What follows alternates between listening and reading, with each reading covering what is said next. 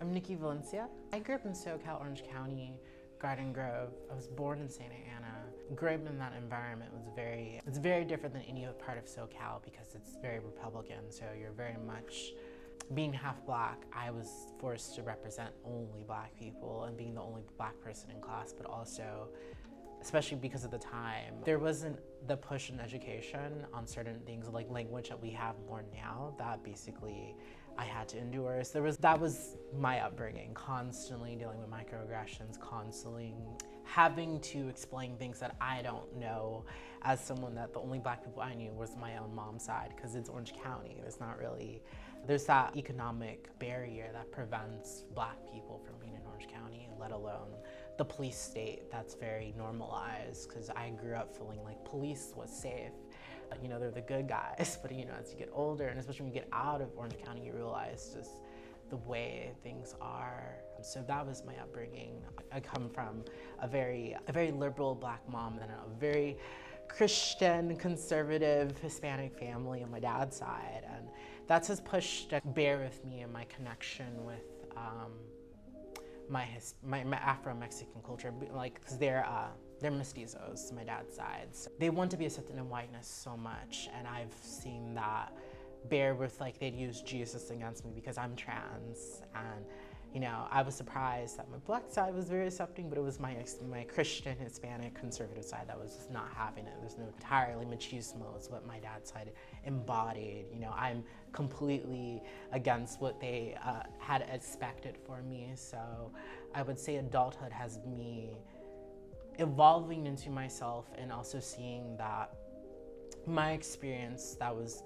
as I would call my anecdotal experience is not the full scope of what Mexican and Latino folks and Latine folks are, you know. So coming here, I've learned how intersectional our community is becoming and how more vocal, and that there are folks, we are the folks that are really trying to push the narrative and change our own generation and undo a lot of ignorance of colonization and brainwashing and colorism and wanting to have a seat at the table with white people, all those type of things that colonization has done to us.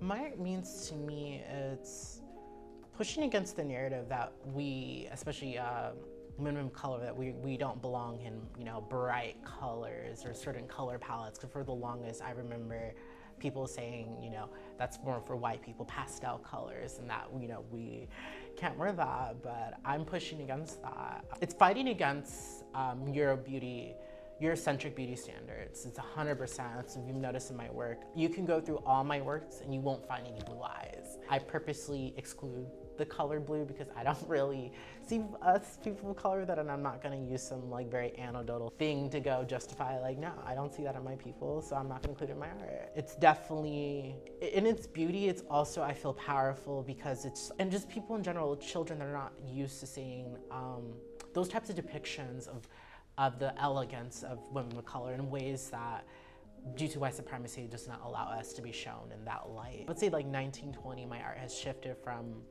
being just anime to having anime elements. So I kind of blend in surrealism, stylized with the anime like touch to it. So like my eyes are still anime, maybe the roundish face shape. But other than that, I kind of give my own touch. So like I actually draw noses that anime typically doesn't. So I enjoy showing that, or like our lips, you know, a lot of my work is juicy lips and highlights in the lips. So definitely I have this, it's like a combination, like I said, it's a combination of like anime and surrealism with Afrocentric. The way my art is now, honestly, it was music. It was SZA's album Control, basically created the style I had now. It was the epiphany. It's very stereotypical, but Angela Davis will always be my foundation. She's the reason why I went natural in high school. You know, before I even knew who she was, I just saw like a little clip of her and I just cut off my relaxed hair and just went natural. So Angela Davis, Nikki Giovanni, and then also when it comes to like digital creators, because before I really got into theory, I was on like Black feminists like YouTube, so like creators like Joel Z or For Harriet were basically the foundation for a lot of the online Black feminist like thought, and yeah, so they definitely radicalized me. Showing that anything's capable, whatever you put your mind to. I hope that my art shows, like I said like earlier, how we can be in very colorful, or you know, the descriptions that they only give to white people, or especially white women: elegance and grace and softness and this gentle, like if you want to like, you basically, and it's not saying like that's to strive for, but if you have the idea of you want to go for something, you can. And also just like when it comes to the activism aspect, don't wait for someone to do something. Do not wait for someone to do something. Stick up, stand up, and make it happen, because I was a nobody. Like before I did this, I was just someone that was just, you know, I was a roommate, because that's how I described myself, just a roommate, to like, you know, 2020 happened and I got tired and I did something. I want to show that it's possible, you know, if you put the work in it, you know, stand up. So I would say the biggest thing is, you know, not waiting for someone to save you. Stick up, stand up for yourself, be the first before you wait for, because if you're gonna wait for white people, you're gonna wait forever. So as far as the activism, if you want to be engaged or help or get involved, following just the people that do things here, especially orgs like Black Humboldt, find out who does things. First is just following us, knowing where we're at, or how to get in contact with us. Another thing is educating yourself. YouTube is a great free resource, I will definitely say, as someone that makes YouTube videos.